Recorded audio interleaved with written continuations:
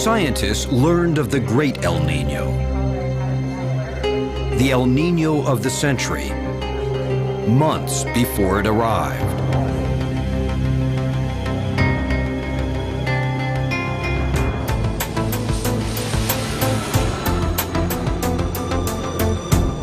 Okay, well, we'll do the same on our side of the dividing line, and let's just fix it out well. Early in 1997, sophisticated instruments showed a blob of warm water in the western Pacific. It was moving eastward along the equator, preceded by predictions of doom. Television, newspapers, the World Wide Web, all were abuzz with warnings of storm, flood, fire, drought, famine, disease. El Nino became a water cooler topic, a climate phenomenon turned social phenomenon. In the United States, it was fashionable to blame it on El Nino, irrespective of what it was. I believe that the 1997-98 El Nino is the El Nino of the users of El Nino information.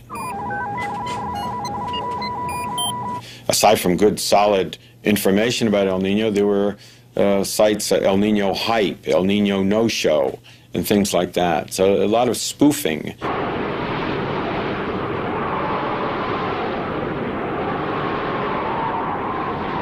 As the El Nino ran its course, the jokes fell flat.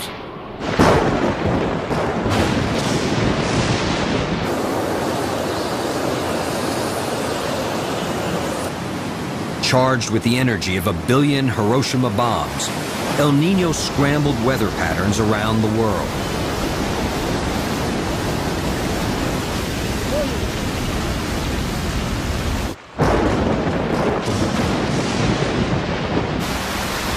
It killed an estimated 2,100 people and left at least $33 billion in property damage.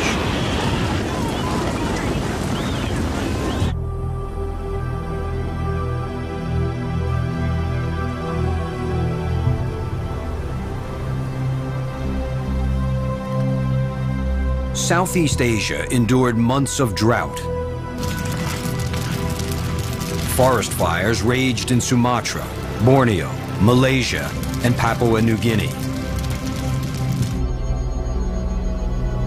For weeks, much of the Indonesian archipelago was hidden by smoke.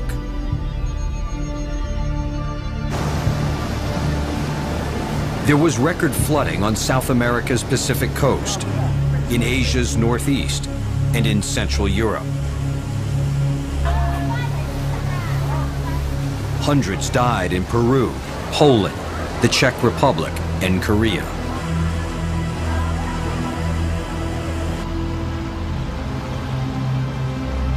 In the United States, mudslides and flash floods lashed communities from California to Mississippi.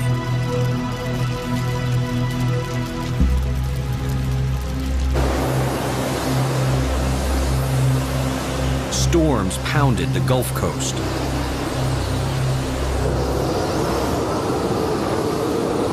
Tornadoes ripped Florida.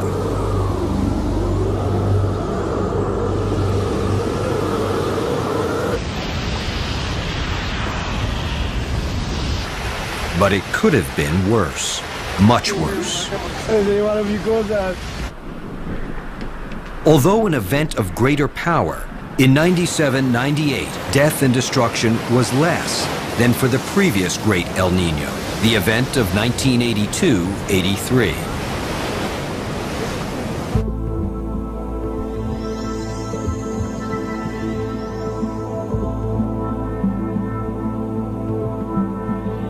In 97-98, we were forewarned and forearmed by advances in the earth sciences. Disciplines like meteorology and oceanography.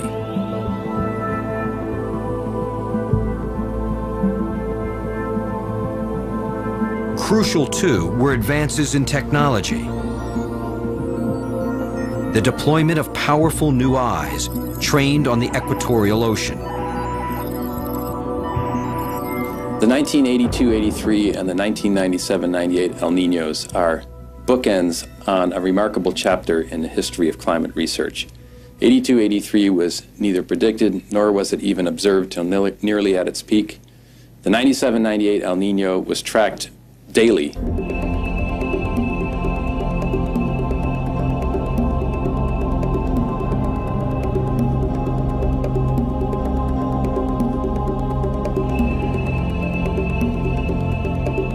Since the early 80s, we've learned much about the climatic engine which produces El Nino.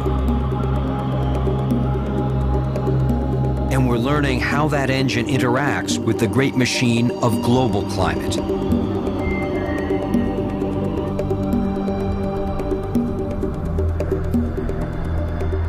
The study of El Nino is a step into the future. It's a stride towards meteorology's ultimate goal: accurate predictions of world weather. But there's a second El Nino story, which has emerged only recently. A tantalizing, elusive, sometimes bloodthirsty tale, whose details are obscured by time.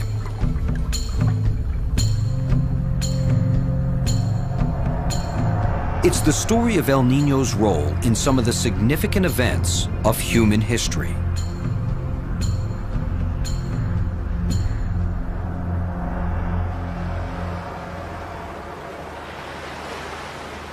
The story of El Niño's past has gripped the imagination of Brian Fagan, professor of anthropology at the University of California, author of the book Flood, Famines, and Emperors.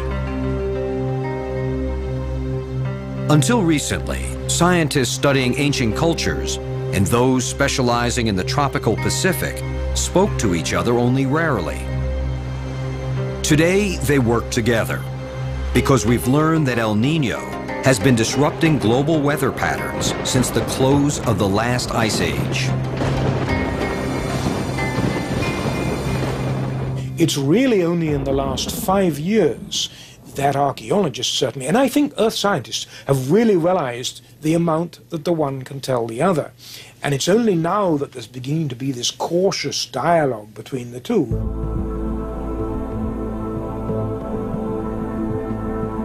Much of this dialogue is focused on the region between the Andes Mountains and the equatorial Pacific, the coastal strip of northern Peru.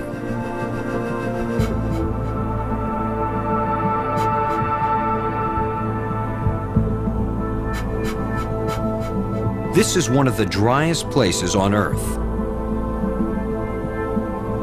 There's little or no rain for years on end.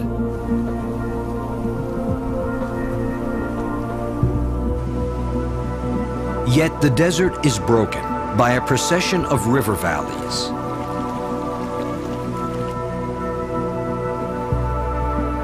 Oases which rely on meltwater from the icy peaks to the west.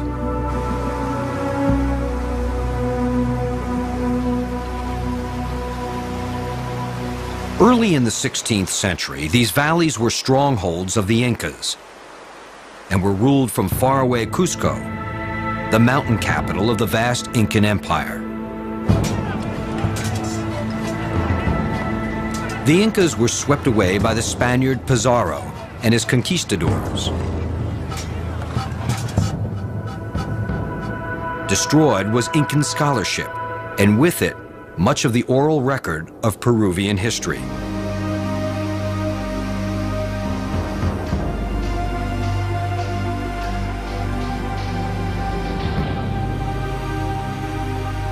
In a region where writing was never developed, crucial details of the peoples and civilizations which predated the Incas were lost.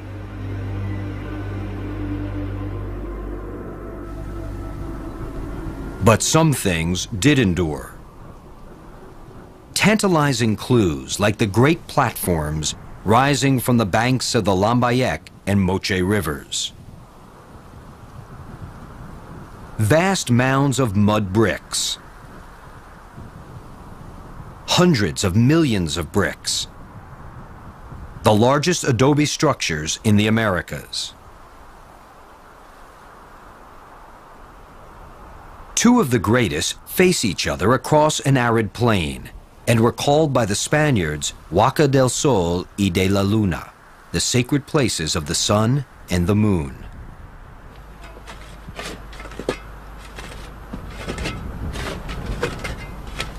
Archaeologists are piecing together the story of the civilization which built these structures.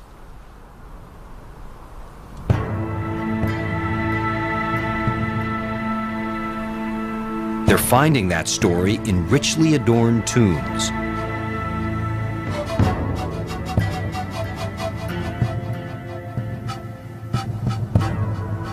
In walls dedicated to savage gods.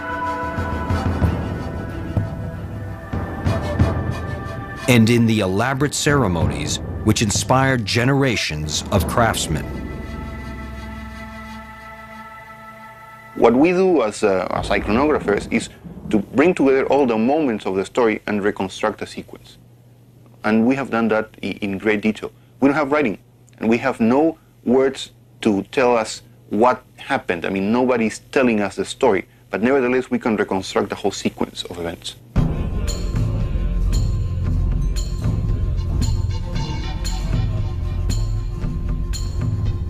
We call them the Moche, a civilization which straddled the coastal valleys of northern Peru 1,500 years ago.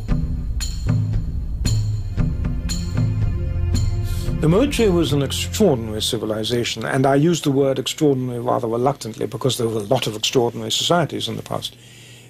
If you reflect that Moche civilization flourished in the driest environment on Earth, and it flourished within the confines of a series of river valleys which were watered only by very, very rare rainfall and by mountain runoff from the Andes. And they managed to support tens of thousands of people by some of the most extraordinarily sophisticated and skillful irrigation anywhere in history. If you reflect on the wealth, it really is a truly amazing achievement. We've learned that the Moche culture rose in the 1st century AD and flourished for more than 700 years.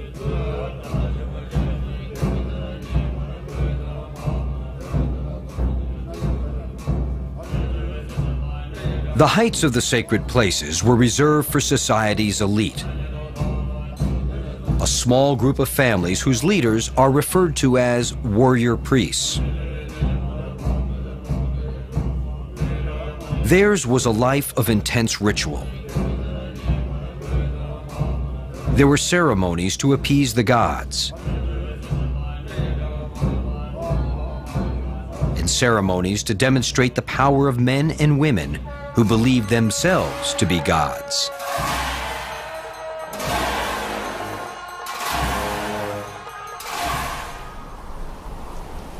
The most important of these ceremonies was performed at the Huaca de la Luna. It included combat, human sacrifice, and the ritual consumption of human blood. Groups of people get together completely armed in all the military gears and fight against each other. Nobody dies in the field, but instead people are taken captives. And they lose their dignity by losing their clothing and their headdresses.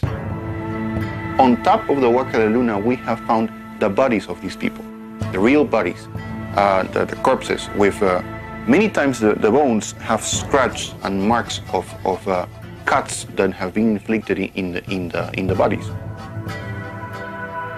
And it is very clear that they were trying to get the blood out of the bodies. They were trying to get the fluid of life out of these individuals. This is not only a ritual discourse of death, but it's a ritual discourse of power. I mean, they are representing something that is only meant to be done by the elite.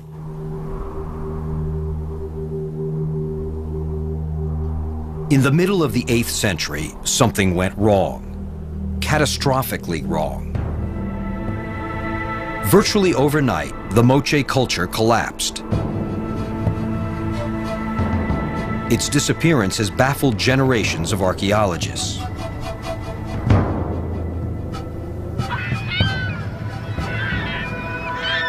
A 1,000 years later, the mid-19th century, and another mystery rocks the Peruvian coast. The deaths of millions of seabirds. Although the coastal strip is arid, prospects for life are very different offshore. A phenomenon called upwelling, cool, nutrient-rich water rising from the depths, makes the ocean off Peru the equivalent of a tropical rainforest.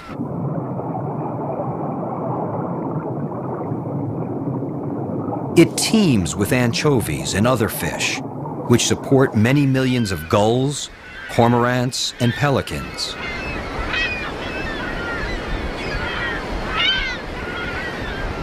They nest on cliffs and on small coastal islands. The tale of El Nino begins at the bottom, with the droppings which bury nesting sites to depths of up to 30 meters.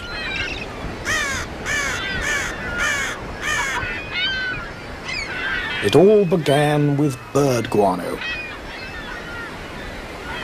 Bird guano was an enormous industry in 19th century Peru.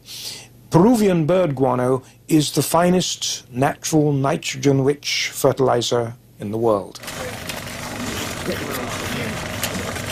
They exported to Europe and North America some staggering sum, something like $200 million in 19th century dollars worth of guano.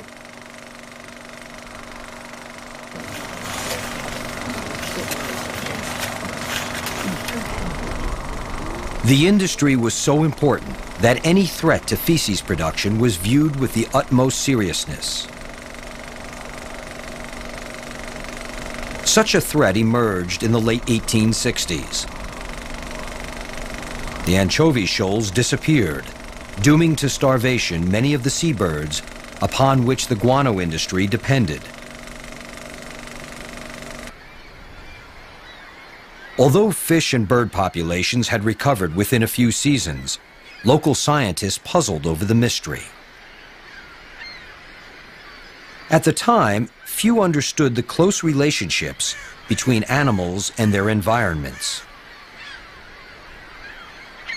And it wasn't until the late 1880s and early 1890s that these scientists talked to the fishermen, and the fishermen said, it is El Nino, the Christmas child. A warm current from the north which flows down the coast, removes the cold water which nourishes the anchovies, and the birds go with the anchovies or starve. And we always call this El Nino because it comes at Christmas, the Christmas child. And in 1891, a Peruvian scientist announced this to an international conference, and El Nino entered the scientific literature. But it entered it as a local phenomenon.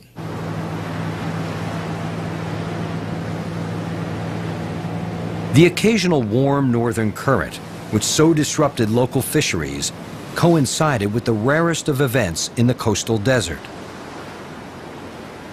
torrential rain. As the century turned, the strange current came once more, and with it, storm and flood.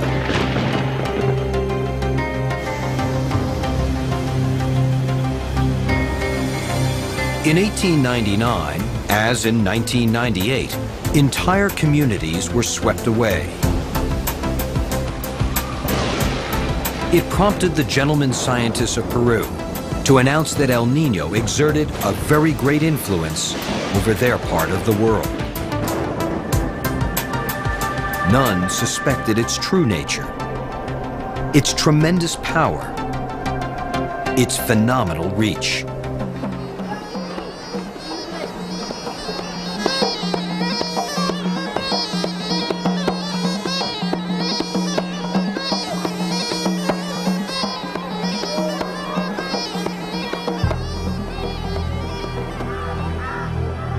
Half a world away, the last months of the 19th century were consumed by horrors far greater than Peru's rivers of mud. The twin catastrophes of drought and hunger.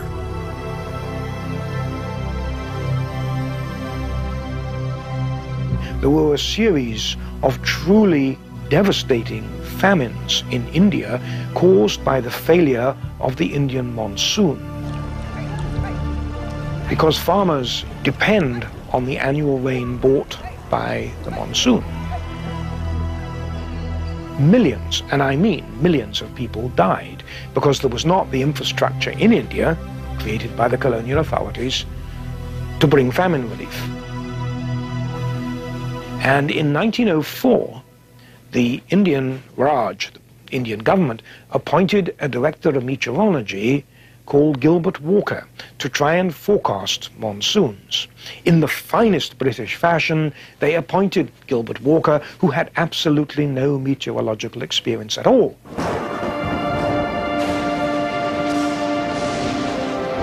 What Gilbert Walker lacked in meteorology, he made up for with dogged persistence. Walker was a statistician, a numbers man, and he applied those skills to the intricacies of the monsoon, the period from June to October, in which falls most of India's annual rains.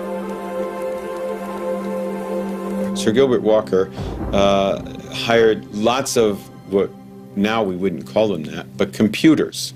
He hired people who sat there and did the math. He just correlated everything with everything, trying to find out what gave him the best clue. This was Walker's great breakthrough. His was the first serious attempt to forecast local events by studying distant weather patterns.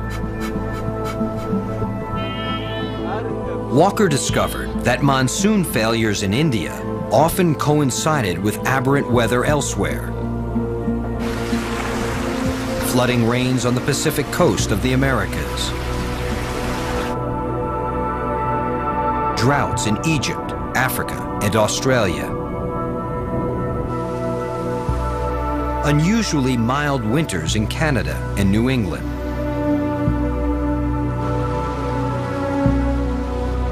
With his team of number-crunching clerks, Walker was searching for strategic points of world weather. Atmospheric systems with wide-ranging influence, even global influence. Because he was convinced that there was a link between monsoons and pressure changes over enormous distances. And in 1921, he identified a seesaw-like oscillation of pressure in the southwest Pacific, which measured basically the pressure difference between Darwin, Australia, and Tahiti, and named it the Southern Oscillation. Walker's findings emerged from thousands of barometer readings recorded over decades. Most of the time, atmospheric pressure at Darwin was relatively low, and at Tahiti, relatively high. But every 3 to 7 years, this pressure profile temporarily reversed. Walker claimed this oscillation of pressure was a phenomenon of enormous importance to world weather, a claim for which he was ridiculed by his peers. Walker could not prove his theories. His attempts to predict the Indian monsoon came to nothing. And he failed to connect what he'd learned about the atmosphere of the Pacific's west with the strange El Nino current of the ocean's east. Walker went to his grave in 1959, his ideas challenged or ignored. But within a decade, vindication. In the late 1960s, a Norwegian meteorologist, Jacob Bjerknes, bridged the Pacific Divide. He combined east and west, ocean and atmosphere, El Nino and Southern Oscillation. The El Nino in the eastern part of the basin and the Southern Oscillation are put together to say that El Nino is really a basin-wide phenomenon. And it wasn't until after that that scientists started to take a closer interest. We've really only known about the phenomenon as a basin-wide or global impact phenomenon since the mid-1970s. That's 25 years or so. So there's a lot to learn, but there's a lot we know.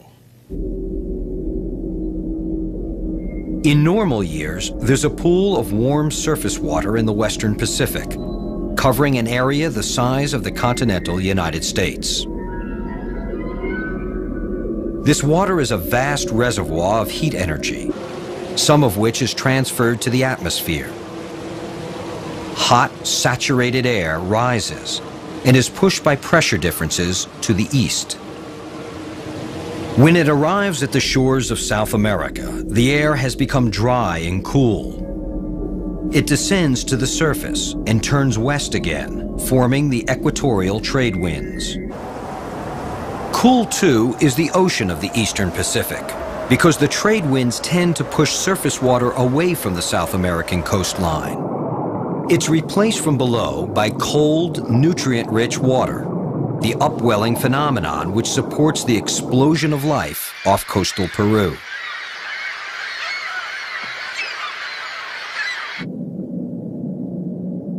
During El Nino conditions, the equatorial Pacific is turned on its head. The westward flowing trade winds weaken, and sometimes they reverse. This allows the vast pool of warm water in the west to migrate to the central and eastern Pacific.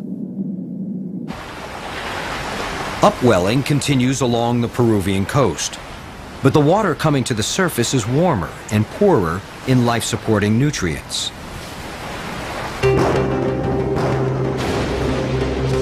In one way, however, the waters are rich.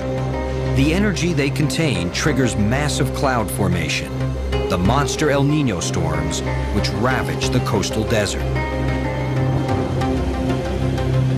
Typically, El Ninos last from 12 to 18 months. Eventually, the trade winds regain their strength, returning conditions to normal, and occasionally, conditions more pronounced than normal. These anti-El Nino periods have been dubbed La Nina events. La Nina meaning the girl child.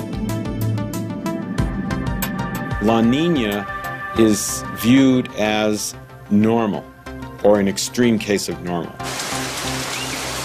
In some locations, normal heavy rains mean you're walking in the streets with water up to your knees. With a La Nina, an extreme case of normal, in quotes, maybe the water's up to your chest. You kind of expect it to be flooding, but you don't expect it to be severe flooding.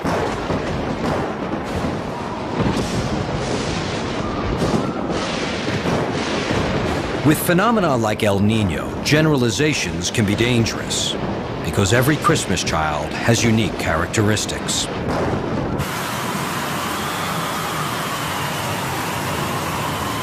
This we learned late in 1982 with the onset of an unusually powerful event, an El Nino which humbled an overconfident science community. There was a meeting as late as October of 1982 in Princeton, New Jersey, where all the top forecasters were together, the researchers of El Nino. And at that moment in October, they said there would be no El Nino because they were enamored by one scientist's views about precursors.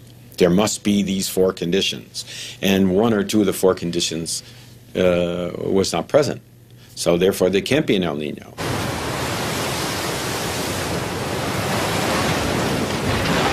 It caught the community by surprise, and this was a shock. Our observing system capabilities were very primitive at the time. That El Nino was neither predicted nor was it even observed until it was nearly at its peak. El Nino unexpected, the world unprepared, and as it turned out, at the worst possible time. The 82-83 event will long be remembered for the unusual severity of its teleconnections. the term used by meteorologists for the idea championed a century ago by Gilbert Walker. A phenomenon in one part of the world affecting weather or climate in another part of the world. So, for example, El Nino, we know, is characterized by warming of the equatorial Pacific Ocean every few years.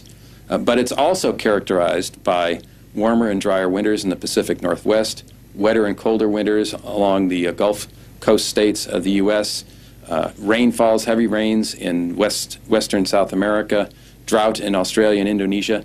Those are teleconnection patterns that result from warm sea surface temperatures in the eastern and central equatorial Pacific. But El Niño's teleconnections, the phenomenon's tentacles, reach far beyond the borders of the Pacific Ocean. In 1982-83, southern and sub-Saharan Africa were in deep drought, famine-producing drought. And on the Indian subcontinent, the life-giving monsoon failed. These distant teleconnections are some of the most disastrous and the most difficult to predict.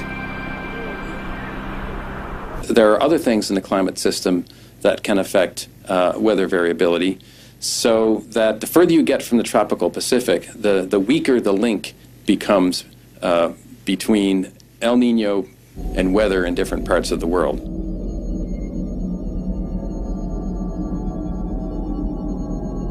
What was clear in the aftermath of 1982-83 was the need for revolution in the science of ENSO, the El Nino Southern Oscillation, a revolution in monitoring and forecasting.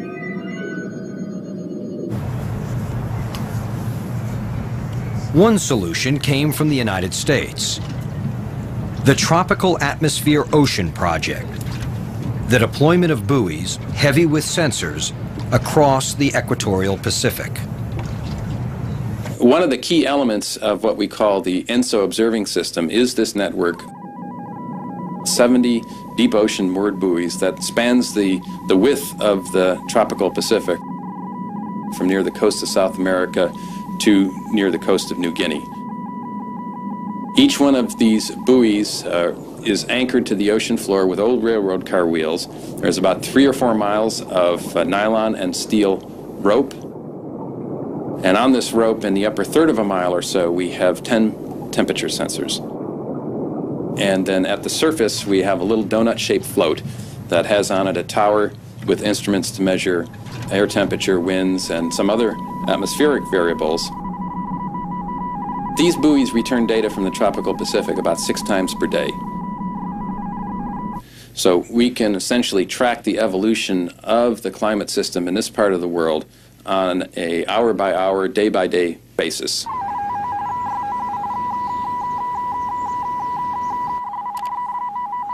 The data beamed to McFadden and his team in Seattle is routed immediately to the World Wide Web and a worldwide audience of researchers.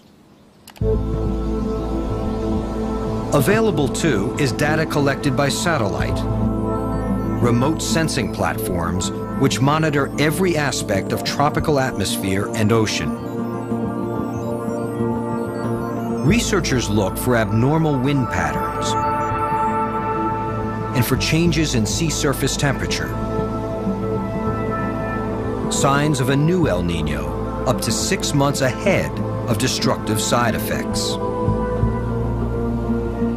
If you can observe the evolution of the climate system in the tropical Pacific with the kind of clarity and precision that we can with this buoy array and with also other kinds of climate measurement techniques that we have today, once you see unusual temperatures develop, we know historically that they will persist for 3 to 6 months into the future.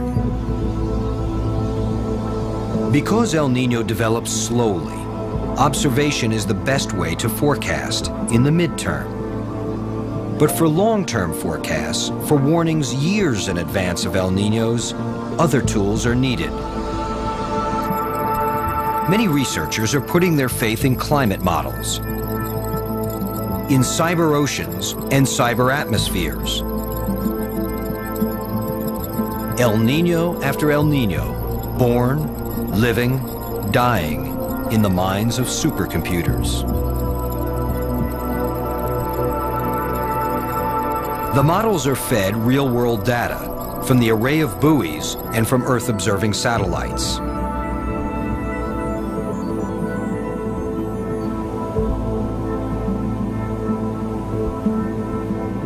The supercomputers run this data into the future, calculating climate months, even years in advance, based on scientists' assumptions about how El Nino works.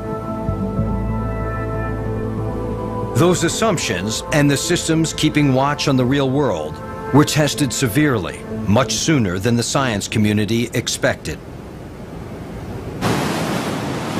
Researchers had dubbed the 82-83 event the El Nino of the century, in the belief that another super El Nino was decades away. Once again, science got it wrong, because the event of 1997-98 was even more powerful. What science got right was El Nino surveillance. We were much better off in 97-98 with regard to preparedness because we were able to observe the 97-98 El Nino, and we were able to track the El Nino as it evolved essentially day by day. This meant that individuals, companies, governments, both state governments and national governments, could take action that would mitigate against some of the more adverse aspects. For example, in Southern California, coastal communities were mobilized to build beach berms, protecting against the high waves that they expected from storminess. This kind of preparedness was undertaken on a scale never before possible because we didn't have the lead time information that we had before 97-98.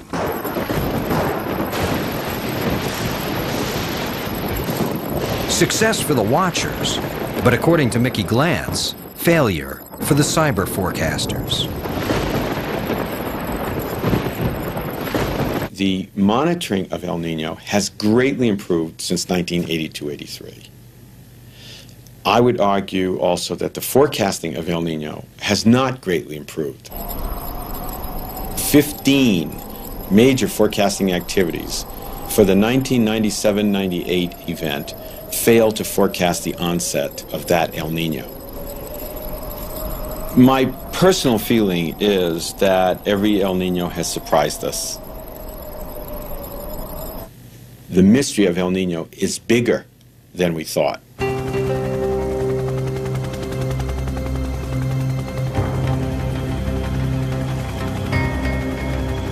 One mystery of El Nino was solved only recently: the phenomenon's age. And once again, El Nino surprised us. The answer was drawn from ice, wood, and mud. Ice cores from glaciers, which hold and preserve the chemistry of ancient atmospheres. The annual growth rings of trees, clues to rainfall and temperature changes over hundreds, even thousands of years. And sediments from the beds of Peruvian lakes, in which are recorded the furies of El Nino storms. From these, we have learned that the Christmas child, which came to the attention of science only a century ago, has been causing chaos for more than 15,000 years. Most scientists had thought it a more recent climate event.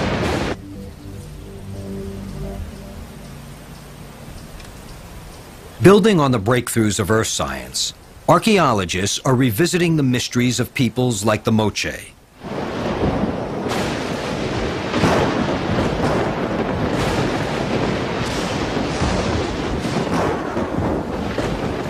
It's thought that the ultimate power wielded by the Moche elite, society's living gods, came at a price: ultimate responsibility.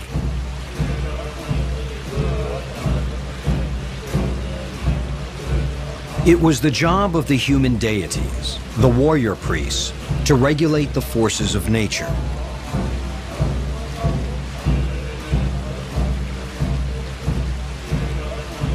When you assume the functions of a deity, you have to provide what the deities are supposed to provide, and that is the welfare of society. I mean, you are responsible for everything good, but you're also responsible for everything bad.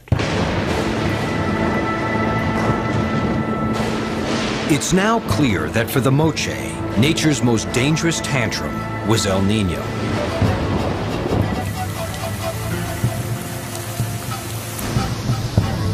Flooding rains would have damaged, even destroyed the intricate system of irrigation canals, reducing significantly the Moche harvest.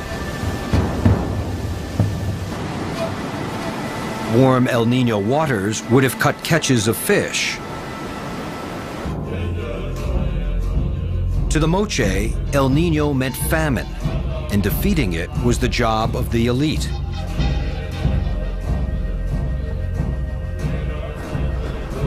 From the excavations at the Huaca de la Luna, evidence is emerging that El Niños coincided with a frenzy of human sacrifice.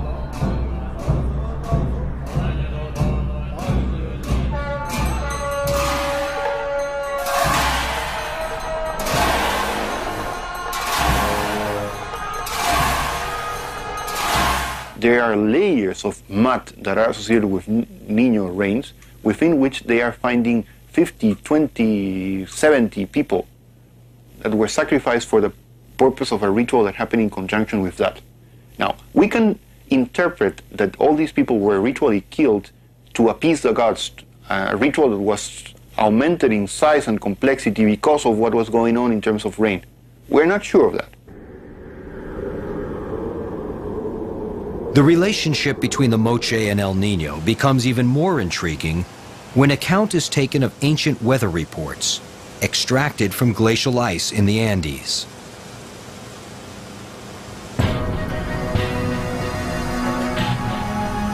Beginning around 750 AD, coastal Peru endured 20 years of savage drought, punctuated by powerful El Ninos. This is the time of the Moche's mysterious disappearance. If a society like the Moche was hit by an El Nino when it was healthy and strong, I guess it would have survived. But when you have a number of things happening at the same time, you have a bad year in terms of El Nino, you have a weakened elite. I think that they were weakened because they were overspending in rituals, in human sacrifices, in building temples and things like were meant to be means and not ends. On top of that, they had neighbors that were not that friendly or were in a process of expansion. It's not that El Nino destroyed this society, and I don't think that El Nino or weather in general can destroy any society. No. It is that if these events happen in conjunction with a general weakening of society, then it can be devastating. To the Moche, El Nino was a knockout blow. And there's evidence the phenomenon played a similar role in the destruction of other civilizations.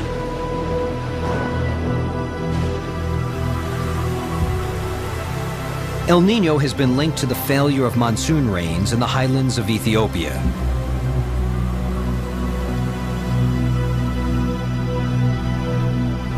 Rains which feed the annual flood of the Nile.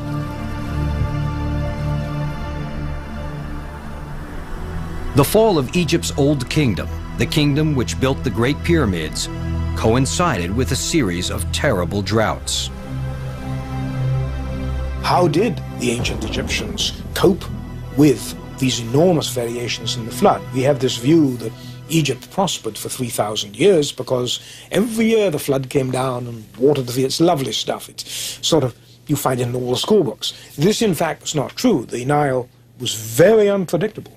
And during the Old Kingdom, the time of the pyramids, it actually had a whole series of very good floods. And then suddenly in 2181 BC, it fell apart. and it fell apart with a capital F. And the result was that the pharaohs who had considered themselves and preached that they were infallible found themselves in trouble because people said, "You're infallible, where's the flood?"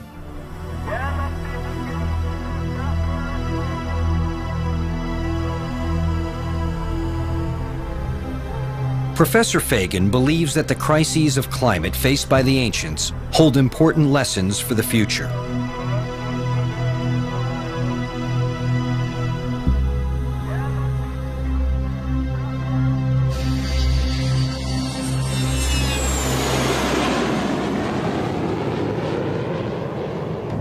Science has given us the means to understand and to track the Christmas child. But will that be enough in the uncertain decades to come?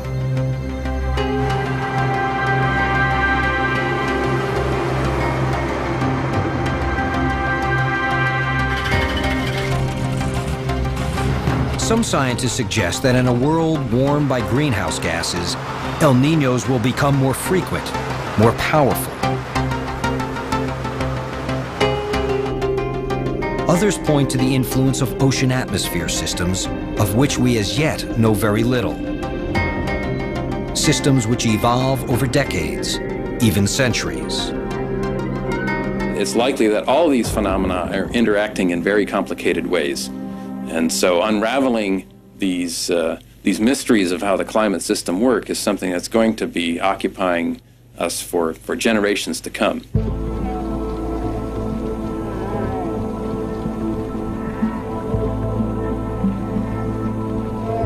In some parts of the world, crisis could be more immediate. Crises triggered by population pressures. Too many people. Environments too fragile. What's happening is that people are moving into margins. They're increasingly putting themselves at risk.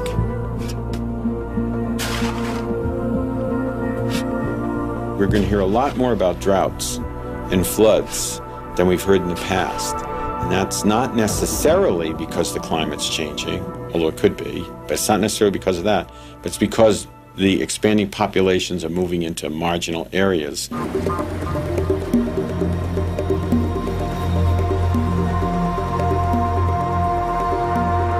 Every society, complex or simple, that developed in the world, has been destroyed at some point.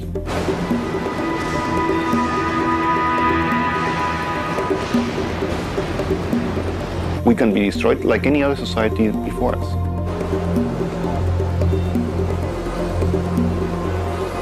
Some futurologists are talking about significant crash of global population in 2 or 3 centuries. And by significant, they mean 10, 20% or more.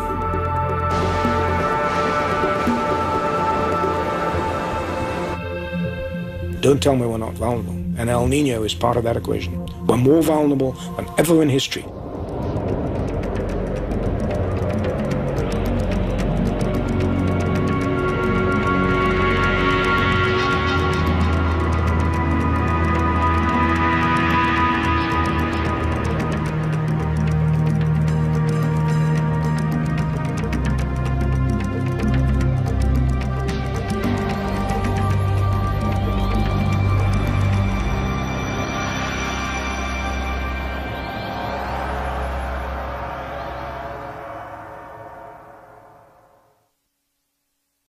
And occasionally, conditions more pronounced than normal.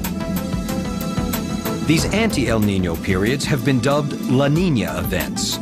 La Nina meaning the girl child. La Nina is viewed as normal, or an extreme case of normal. In some locations, normal heavy rains mean you're walking in the streets with water up to your knees. With a La Nina, an extreme case of normal, in quotes, maybe the water's up to your chest. You kind of expect it to be flooding, but you don't expect it to be severe flooding.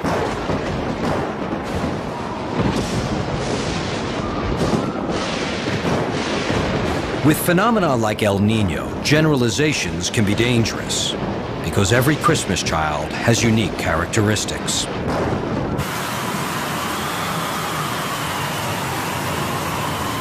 This we learned late in 1982, with the onset of an unusually powerful event,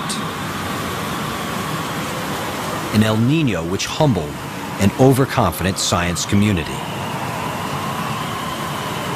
There was a meeting as late as October of 1982 in Princeton, New Jersey, where all the top forecasters were together, the researchers of El Nino. And at that moment in October, they said there would be no El Nino because they were enamored by one scientist's views about precursors. There must be these four conditions, and one or two of the four conditions was not present. So therefore, there can't be an El Nino.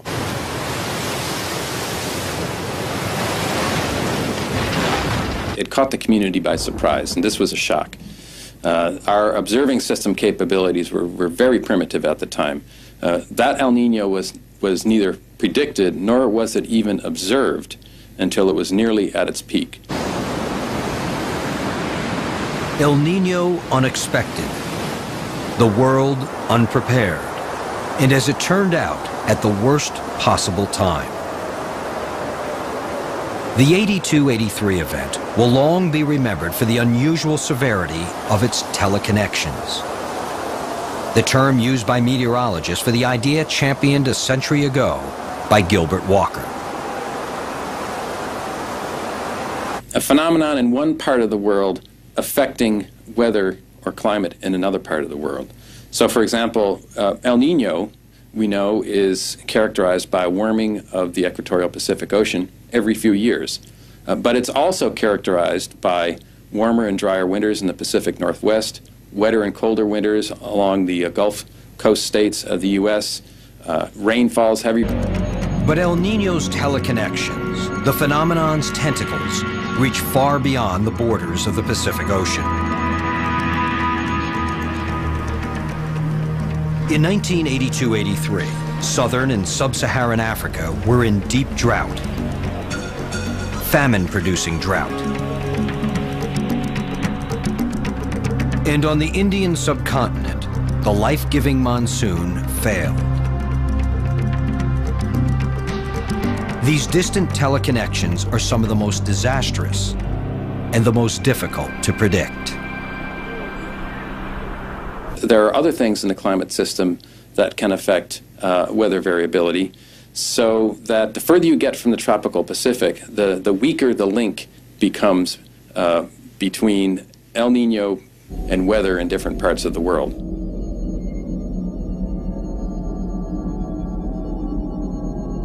What was clear in the aftermath of 1982-83 was the need for revolution in the science of ENSO, the El Nino Southern Oscillation.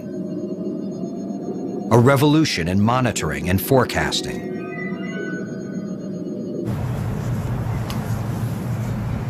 One solution came from the United States. The Tropical Atmosphere Ocean Project. The deployment of buoys, heavy with sensors, across the equatorial Pacific. One of the key elements of what we call the ENSO observing system is this network. 70 deep ocean moored buoys that spans the width of the tropical Pacific from near the coast of South America to near the coast of New Guinea. Each one of these buoys is anchored to the ocean floor with old railroad car wheels. There's about 3 or 4 miles of nylon and steel rope. And on this rope, in the upper third of a mile or so, we have 10 temperature sensors. And then at the surface, we have a little donut-shaped float that has on it a tower with instruments to measure air temperature, winds, and some other atmospheric variables. These buoys return data from the tropical Pacific about 6 times per day. So we can essentially track the evolution of the climate system in this part of the world on an hour-by-hour, day-by-day basis.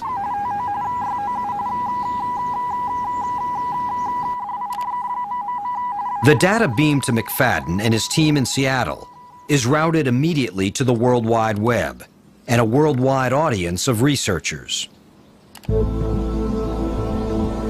Available too is data collected by satellite, remote sensing platforms which monitor every... It was an extraordinary civilization, and I use the word extraordinary rather reluctantly because there were a lot of extraordinary societies in the past. If you reflect that Moche civilization flourished in the driest environment on Earth, and it flourished within the confines of a series of river valleys which were watered only by very, very rare rainfall and by mountain runoff from the Andes, and they managed to support tens of thousands of people by some of the most extraordinarily sophisticated and skillful irrigation anywhere in history. If you reflect on the wealth, it really is a truly amazing achievement. We've learned that the Moche culture rose in the 1st century AD and flourished for more than 700 years.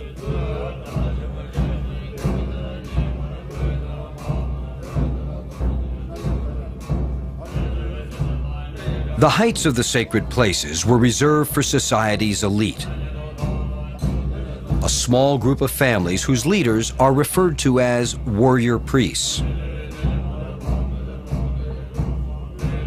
Theirs was a life of intense ritual. There were ceremonies to appease the gods, and ceremonies to demonstrate the power of men and women who believed themselves to be gods.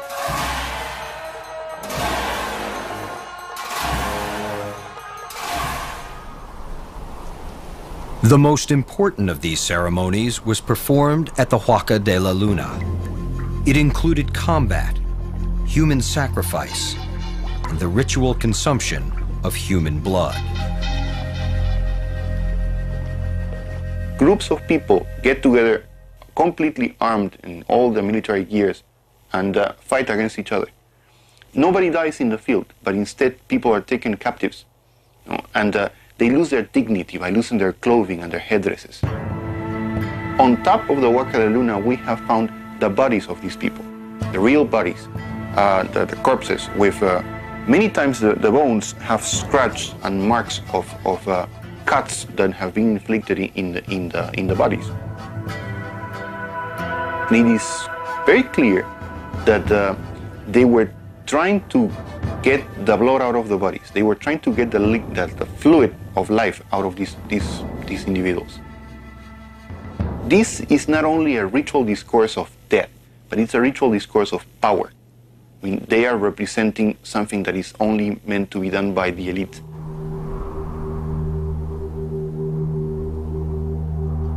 In the middle of the 8th century, something went wrong. Moche culture rose in the 1st century AD and flourished for more than 700 years.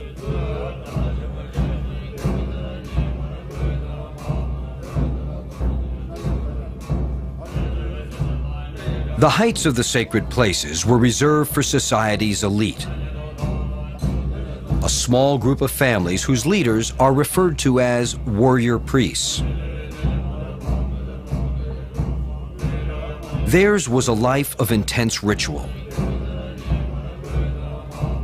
There were ceremonies to appease the gods, and ceremonies to demonstrate the power of men and women who believed themselves to be gods.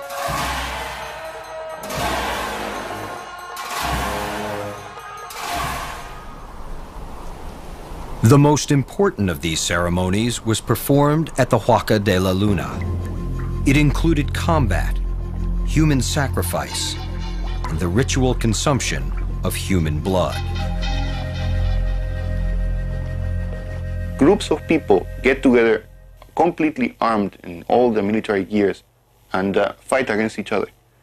Nobody dies in the field, but instead people are taken captives. And they lose their dignity by losing their clothing and their headdresses.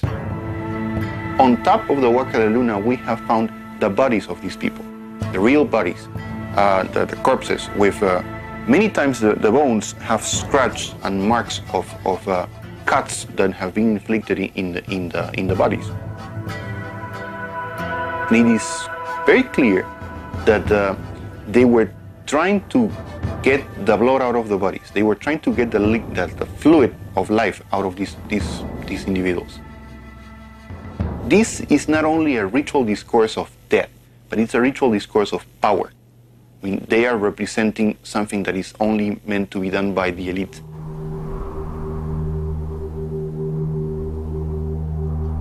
In the middle of the 8th century, something went wrong, catastrophically wrong. Virtually overnight, the Moche culture collapsed. Its disappearance has baffled generations of archaeologists.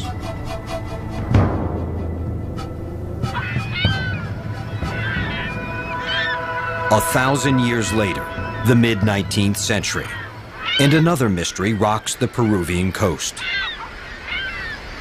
The deaths of millions of seabirds.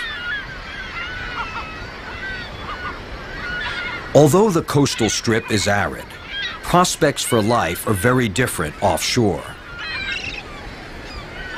A phenomenon in the late 1960s, a Norwegian meteorologist, Jacob Bjerknes, bridged the Pacific Divide.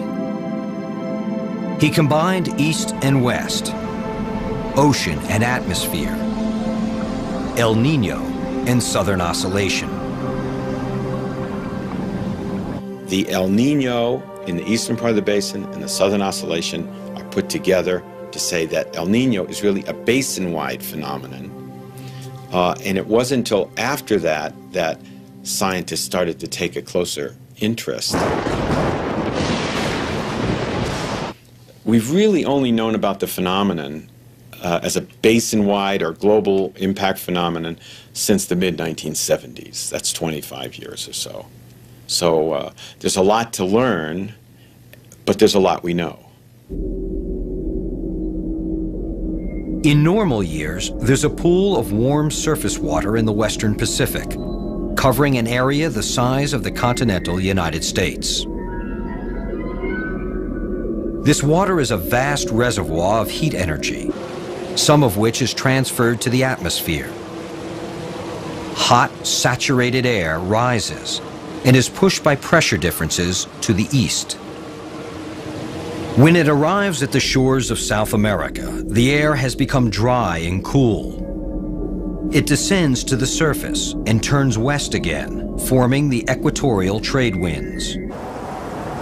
Cool, too, is the ocean of the eastern Pacific, because the trade winds tend to push surface water away from the South American coastline.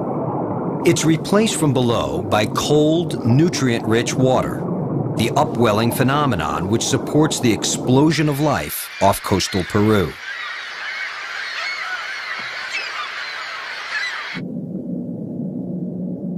During El Nino conditions, the equatorial Pacific is turned on its head. The westward flowing trade winds weaken, and sometimes they reverse. This allows the vast pool of warm water in the west to migrate to the central and eastern Pacific. Upwelling continues along the Peruvian coast, but the water coming to the surface is warmer and poorer in life-supporting nutrients.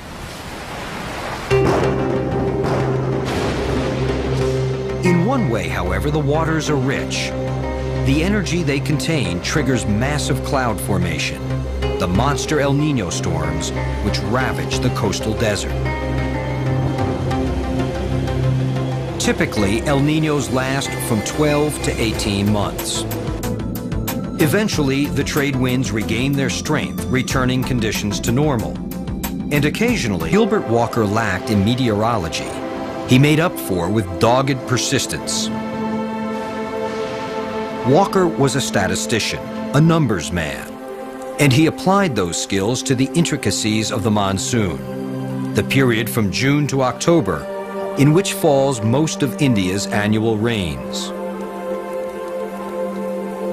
Sir Gilbert Walker hired lots of what now we wouldn't call them that, but computers. He hired people who sat there and did the math. He just correlated everything with everything, trying to find out what gave him the best clue. This was Walker's great breakthrough. His was the first serious attempt to forecast local events by studying distant weather patterns. Walker discovered that monsoon failures in India often coincided with aberrant weather elsewhere. Flooding rains on the Pacific coast of the Americas. Droughts in Egypt, Africa, and Australia. Unusually mild winters in Canada and New England.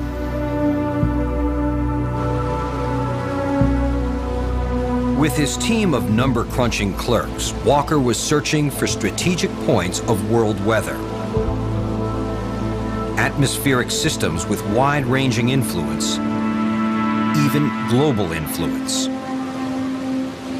Because he was convinced that there was a link between monsoons and pressure changes over enormous distances.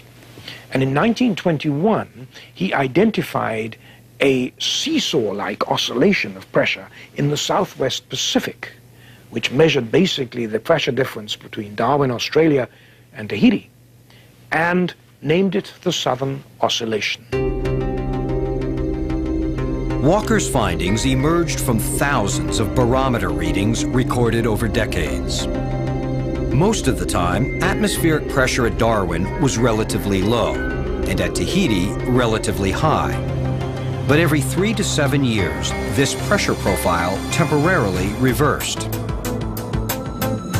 Walker claimed this oscillation of pressure was a phenomenon of enormous importance to world weather, a claim for which he was ridiculed by his peers.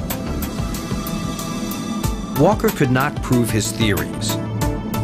His attempts to predict the Indian monsoon came to nothing.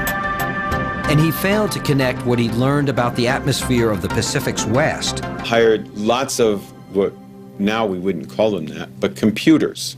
He hired people who sat there and did the math. He just correlated everything with everything, trying to find out what gave him the best clue. This was Walker's great breakthrough. His was the first serious attempt to forecast local events by studying distant weather patterns. Walker discovered that monsoon failures in India often coincided with aberrant weather elsewhere. Flooding rains on the Pacific coast of the Americas. Droughts in Egypt, Africa, and Australia. Unusually mild winters in Canada and New England.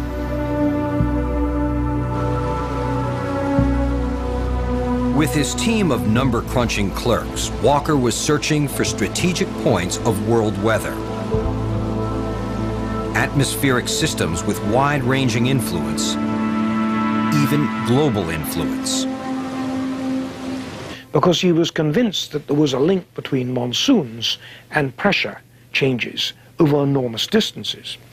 And in 1921, he identified a seesaw-like oscillation of pressure in the Southwest Pacific, which measured basically the pressure difference between Darwin, Australia, and Tahiti, and named it the Southern Oscillation. Walker's findings emerged from thousands of barometer readings recorded over decades. Most of the time, atmospheric pressure at Darwin was relatively low, and at Tahiti, relatively high. But every 3 to 7 years, this pressure profile temporarily reversed. Walker claimed this oscillation of pressure was a phenomenon of enormous importance to world weather, a claim for which he was ridiculed by his peers. Walker could not prove his theories. His attempts to predict the Indian monsoon came to nothing. And he failed to connect what he'd learned about the atmosphere of the Pacific's West with the strange El Nino current of the ocean's east. Walker went to his grave in 1959, his ideas challenged or ignored. But within a decade, vindication. In the late 1960s, a Norwegian meteorologist, Jacob Bjerknes, bridged the Pacific Divide. Later, the mid-19th century, and another mystery rocks the Peruvian coast. The deaths of millions of seabirds. Although the coastal strip is arid, prospects for life are very different offshore. A phenomenon called upwelling, cool, nutrient-rich water rising from the depths, makes the ocean off Peru the equivalent of a tropical rainforest.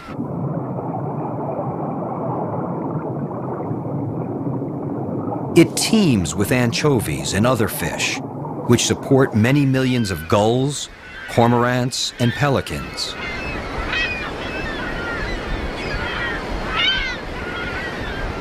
They nest on cliffs and on small coastal islands. The tale of El Nino begins at the bottom, with the droppings which bury nesting sites to depths of up to 30 meters.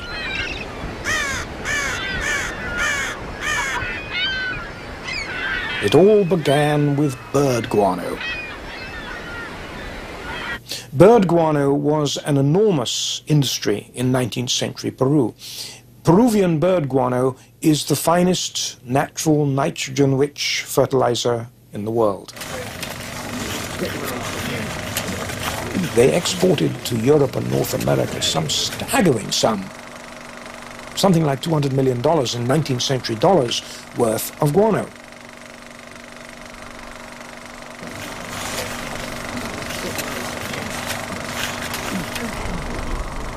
The industry was so important that any threat to feces production was viewed with the utmost seriousness. Such a threat emerged in the late 1860s.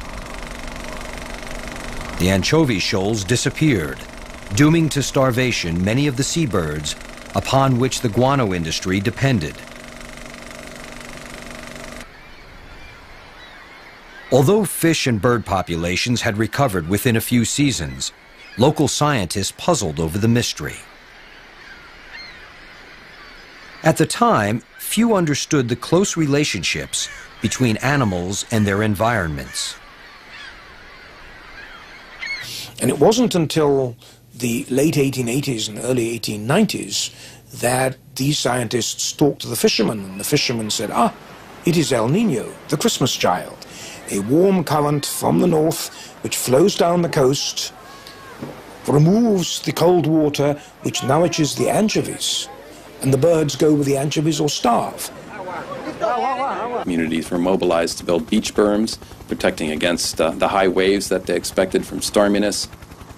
This kind of preparedness was undertaken on a scale never before possible because we didn't have the lead time information that we had before 97, 98.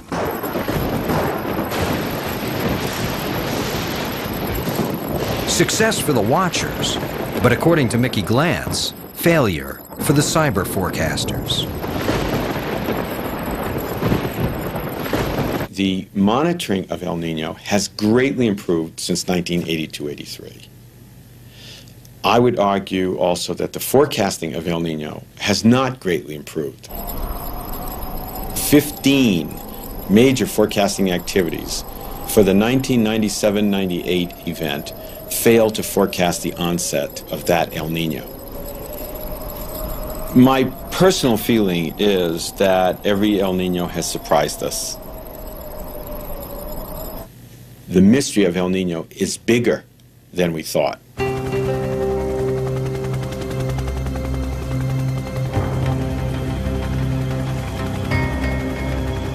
One mystery of El Nino was solved only recently: the phenomenon's age. And once again, El Nino surprised us.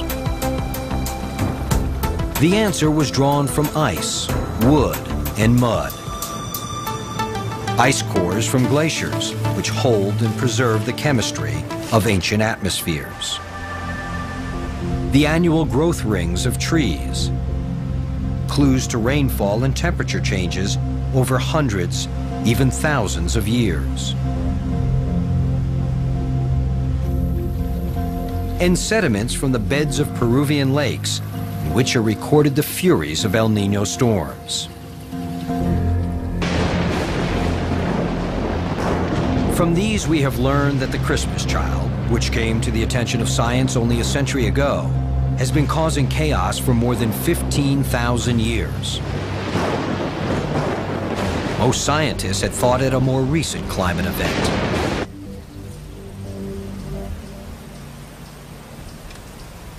Building on the breakthroughs of Earth science, archaeologists are revisiting the mysteries of peoples like the Moche.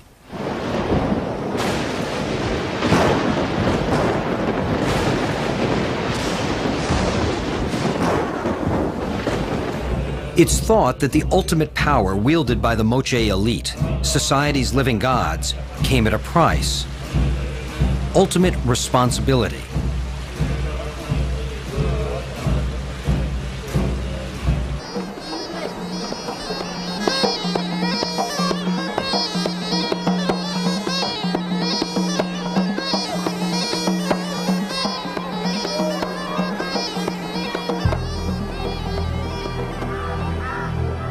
Half a world away, the last months of the 19th century were consumed by horrors far greater than Peru's rivers of mud. The twin catastrophes of drought and hunger.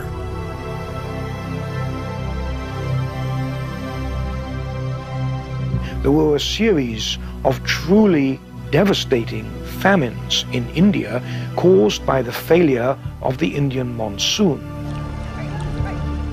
Because farmers depend on the annual rain brought by the monsoon. Millions, and I mean millions of people died because there was not the infrastructure in India, created by the colonial authorities, to bring famine relief. And in 1904, the Indian Raj, the Indian government, appointed a director of meteorology called Gilbert Walker to try and forecast monsoons.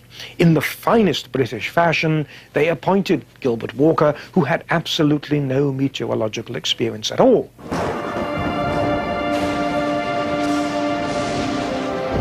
What Gilbert Walker lacked in meteorology, he made up for with dogged persistence. Walker was a statistician, a numbers man, and he applied those skills to the intricacies of the monsoon, the period from June to October, in which falls most of India's annual rains. Sir Gilbert Walker hired lots of what now we wouldn't call them that, but computers. He hired people who sat there and did the math. Just correlated everything with everything, trying to find out what gave him the best clue. This was Walker's great breakthrough. His was the first serious attempt to forecast local events by studying distant weather patterns. Walker discovered that monsoon failures in India often coincided with aberrant weather elsewhere. Flooding rains on the Pacific coast of the Americas. Droughts in Egypt, Africa, and Australia. Unusually mild winters in Canada and New England. The energy they contain triggers massive cloud formation, the monster El Nino storms, which ravage the coastal desert. Typically, El Niños last from 12 to 18 months. Eventually, the trade winds regain their strength, returning conditions to normal, and occasionally, conditions more pronounced than normal. These anti-El Nino periods have been dubbed La Niña events. La Niña meaning the girl child. La Niña is viewed as normal, or an extreme case of normal. In some locations, normal heavy rains mean you're walking in the streets with water up to your knees.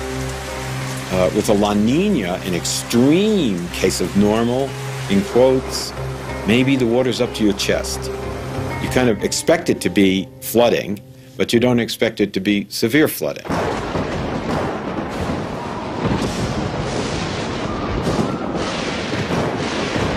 With phenomena like El Nino, generalizations can be dangerous because every Christmas child has unique characteristics.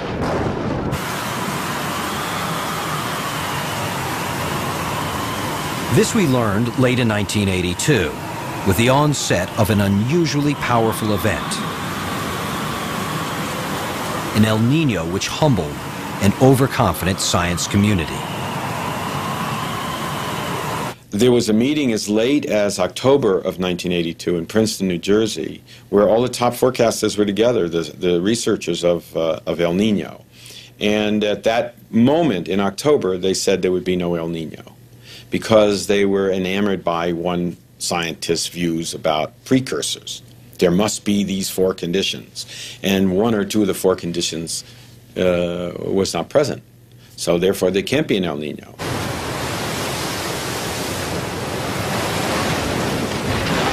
It caught the community by surprise, and this was a shock. Our observing system capabilities were very primitive at the time. That El Nino was neither predicted nor was it even observed until it was nearly at its peak. El Nino unexpected, the world unprepared, and as it turned out, at the worst possible time. The 82-83 event will long be remembered for the unusual severity of its teleconnections. The term used by meteorologists for the idea championed a century ago by Gilbert Walker. A phenomenon in one part of the world affecting